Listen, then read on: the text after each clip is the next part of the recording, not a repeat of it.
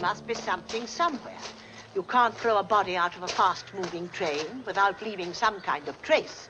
Miss Marple, if we linger here much longer, I feel certain we shall be apprehended. Oh, nonsense. No one will give a couple of track layers a second glance. I'm not altogether convinced our disguises are adequate. A shoe, a bit of cloth, something. I'll concede our timetable may have been out of date, but I'm quite sure the 7:15 is still running. Very possibly. But it could be most dangerous up here. Undoubtedly. Indeed.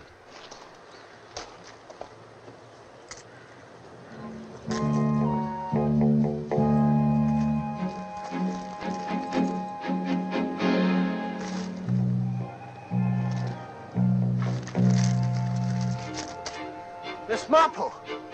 Miss Marple! Yeah? There you are. I think I heard something. And I think I found something. Really?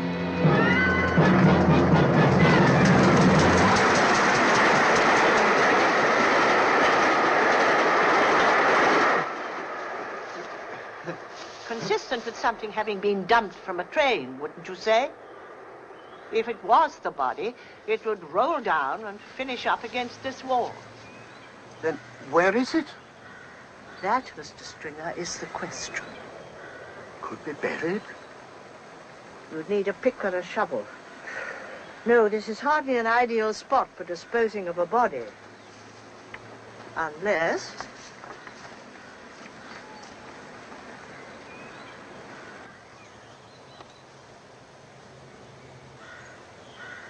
from her fur collar, I think.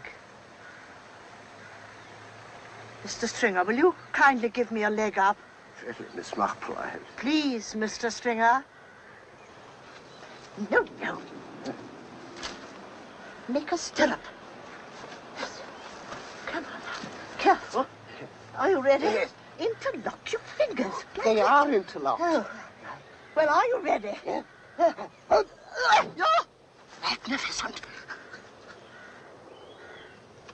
Down.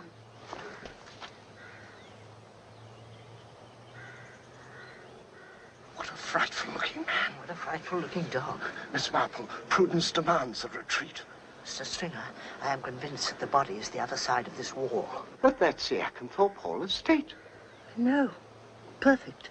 Easy enough for someone to come down out of the house, recover the body, and dispose of it somewhere in the grounds. Someone from the house? You mean one of the family? Yes, or one of the servants, if they're lucky enough to have any. Servants. I wonder. Miss Marple, whatever it is, no, no, no. Mr. Stringer, we will withdraw. Temporarily.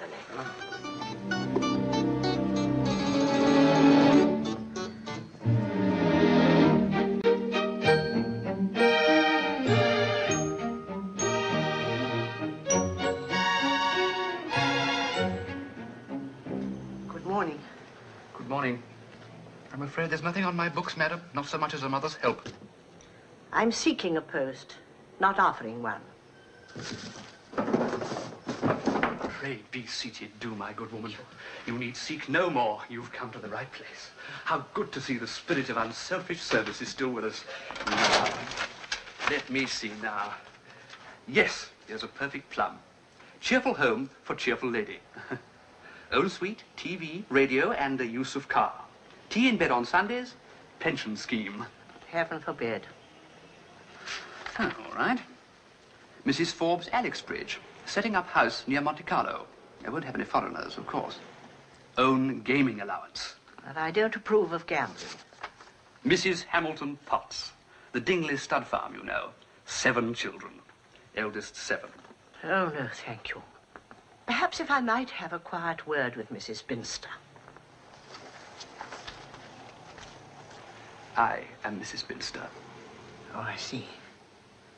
Well, as a matter of fact, I wondered if there might be a position at Acklenthorpe Hall. Acklenthorpe Hall? Yes, Acklenthorpe Hall. Oh, yes. I think I can accommodate you. Yes. There's always a vacancy there. All right, Lucy, I'll answer that.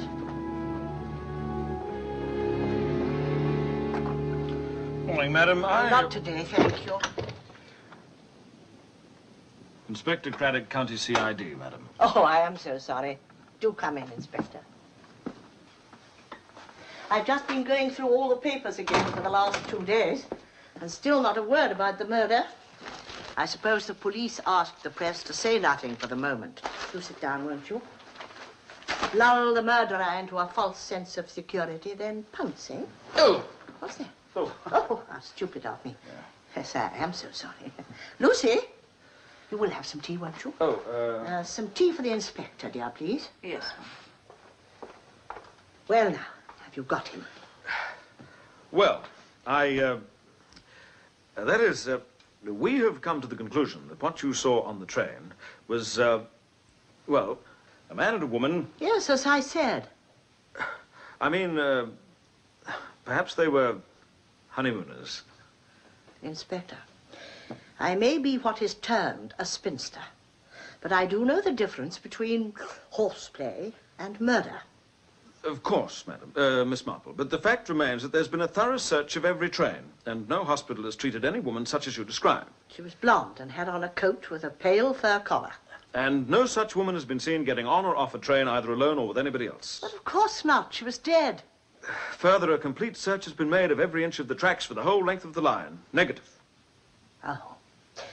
So you don't believe me? I didn't mean to imply that. You certainly did. Not at all. What then? I assure you, Miss Marple, that a woman cannot be murdered on a busy train a few minutes before a station without our finding out about it. I'm quite sure you mean well, Inspector. But if you imagine that I am going to sit back and let everybody regard me as a dotty old maid, you are very much mistaken. Good day.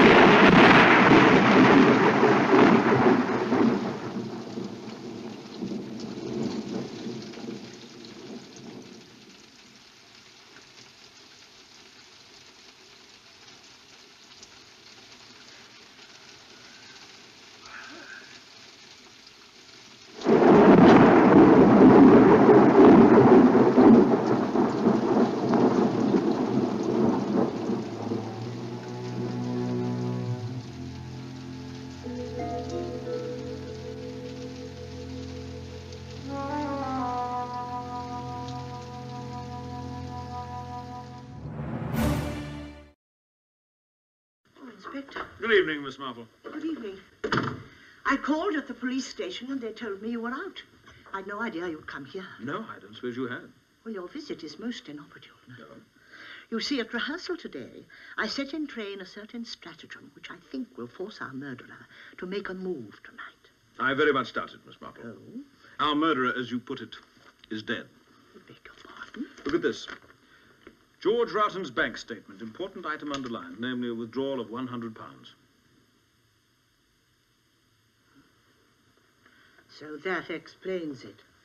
Yes, I thought you'd see the point. Oh, yes, indeed.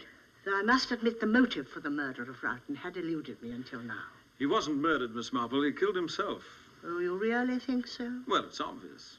Mrs. McGinty was blackmailing him. He drew out of the bank to pay her off, murdered her, and then left the money behind to incriminate the lodger. That theory has a familiar ring, Inspector. What? Oh, you did suggest something along those lines, true. But the point is the lodger's innocent. Roughton did it and then took what is laughingly called the easy way out. Couldn't stand the strain. The case is wrapped up. I'm just on my way to tell the chief constable, sir. I wouldn't do that if I were you. Why not? Because I think you're wrong. You do? Yes. You see, I now think our murderer got the money to pay Mrs. McGinty off George Roughton in a way which made it necessary for Roughton to be disposed of later. Only a woman's mind, possibly only yours, could have dreamt that one up. It may irritate you, Inspector, that women sometimes have superior minds. You will simply have to accept it. Oh, don't you need this? Thank you. Good night, Miss Marple. Good night, Inspector.